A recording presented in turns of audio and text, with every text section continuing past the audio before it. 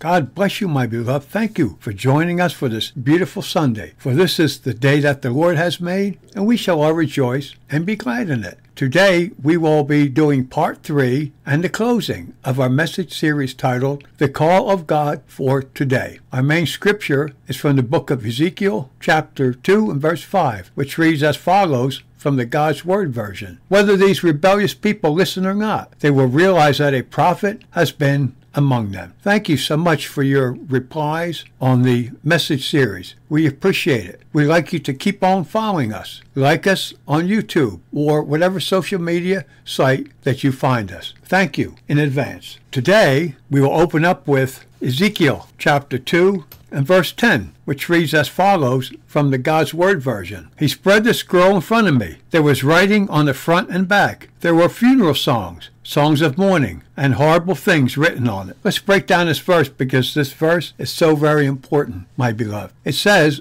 there was writing on the front and back. Contrary to the state of rolls in general, in other words, the scrolls that they used in that day, which were written on the inside only, the Hebrew scrolls are generally written in that way. The scroll presented to the prophet was written on both sides because the prophecy was long and to the same effect that they might see the mind of God wherever they looked. It also says that there were funeral songs, which are lamentations, songs of mourning, which are groans, and horrible things, which are woes. What an awful collection! Lamentations, and a groan, and alas, lamentations on all hands, a groan from the dying, and alas, or woe is me, from the survivors. It was the letter that kills, and is the ministration of death. What a mercy to have that which is empathetically called the glad tidings, or the good news.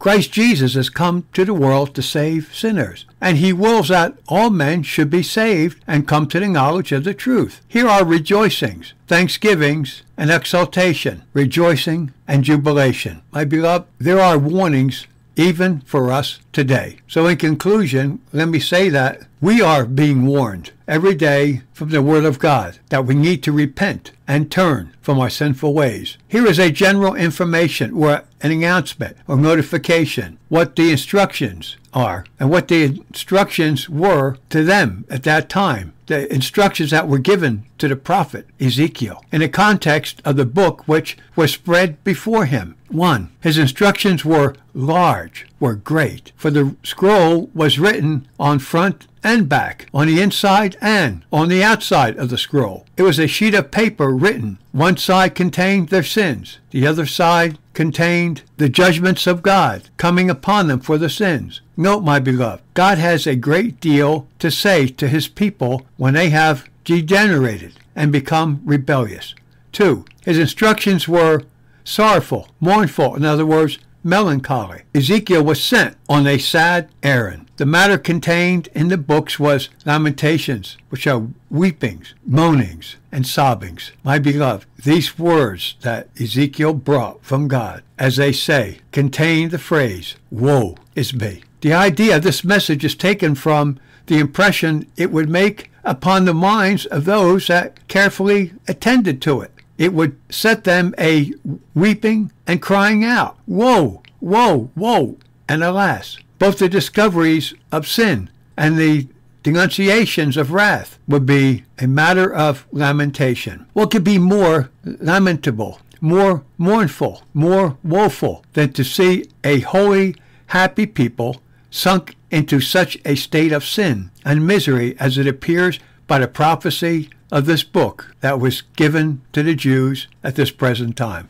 Ezekiel echoes to Jeremiah's lamentations.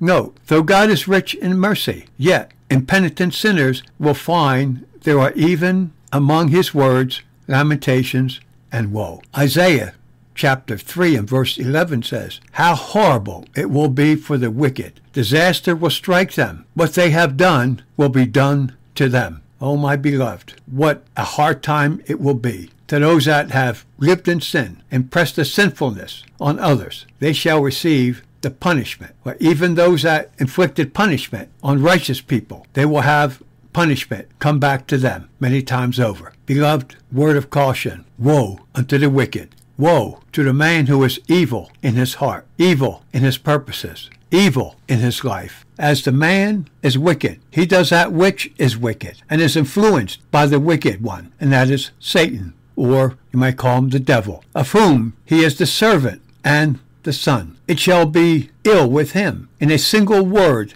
say to him, evil, evil. Of him you can speak no good. To him you can speak no good. All is evil in him, before him, after him, round about him, above him, below him. Evil in time, evil through eternity. Oh, my beloved, what a horrible time it will be in the last days when God sends his messengers to tell them about the tribulation that is going to come upon them. My beloved, the end times will be no joking time for anyone. Sin will be punished, and woe to them that this punishment is passed upon. My beloved, whatever a man deserves, he shall get. He shall be paid that for which he has labored, and his reward shall be in proportion to his work. My beloved, the wicked will receive wickedness, will be cursed, and accursed throughout eternity. Ecclesiastes chapter 8, verse 13 says, but it will not go well for the wicked. They will not live any longer. Their lives are like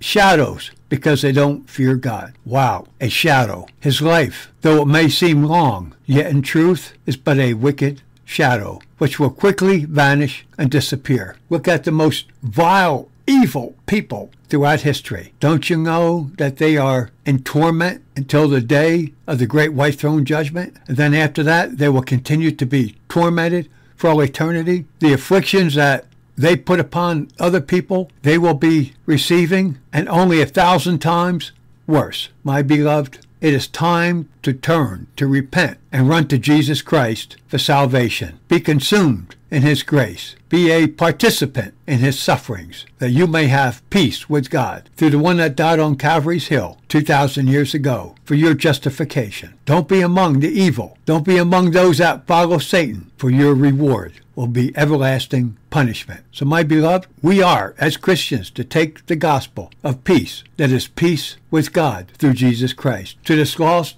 and dying world. That call has not changed. It is the same. It will remain the same until the end of time. If you are a Christian and you have been lacking in your evangelism, in your testimony to the lost, it's time for you to get back on track. Let me ask you this question. Where do you stand according to this message? My beloved, we are to pray for revival, fast, and study the Word of God like never before, because the eternal destiny of many depend on it. But let me speak to you who have never received Jesus Christ as Savior and Lord. I would like to bring you to the point of repentance. My beloved, if you have never received Jesus Christ as your Savior and Lord, today could be the first day of your life. If you would like to receive Jesus Christ as your Savior and Lord, won't you pray this prayer with me? But before I pray, allow me to say this, that you must be sorry for your sins. You must have a mind to repent of your sins. You must believe that Jesus Christ is the Savior of all mankind, that he was crucified, died, buried, rose from the dead on the third day, and ascended into heaven, is now sitting at the right hand of God the Father, in the place of all power and all majesty, from where he shall come to judge the dead and the living. And if you will believe this today and repent, you shall have eternal life. Won't you pray this prayer with me? Heavenly Father, in Jesus' name, I come before you a sinner. I believe that the only way to heaven is through Jesus Christ, who is the Savior of all mankind, that he was crucified, died, buried, rose from the dead on the third day, ascended into heaven, is now sitting at the right hand of God the Father, in the place of all power and all majesty, from where he shall come to judge the dead and the living. I believe this today. I believe this in my heart, and I confess this with my mouth, that Jesus Christ is Savior and Lord. And I believe that through my true repentance and my confession of faith in Jesus Christ and receiving him as my Savior and Lord, that I have become a Christian. And at the time of my death, I will go to heaven to be with him and every other Christian. And I thank you for saving me today. In Jesus' name, I pray. Amen. My beloved, if you said that prayer and truly meant it from your heart, I want to be the first to welcome you into the kingdom of God. Now, what I'd like you to do is go to a Bible preaching, teaching church, get an audience with a pastor, tell him what happened, ask him to pray with you, to pray for you, to anoint you with oil, and to baptize you in water by full immersion in the name of the Father, the Son, and the Holy Spirit. Ask him to give you a Bible if you haven't one, and ask him to mentor you so that you will grow in the faith and you will be able to minister to others and bring them into the kingdom of God. After that, what I would like you to do is contact me at abundant.grace@att.net. You can contact us through social media, through YouTube, Facebook, Twitter, Pinterest, LinkedIn, Instagram, or wherever you see us on the World Wide Web. But please email me at abundant.grace@att.net. You can also contact us through our website at abundantgracechurch.net. God bless you, my beloved. Thank you for being with us today. Today has been part 3 of our message series titled The Call of God for Today. And in parentheses, the call never changes, from the book of the prophet Ezekiel, chapter 2 and verse 5. God bless you, my beloved, and go with God.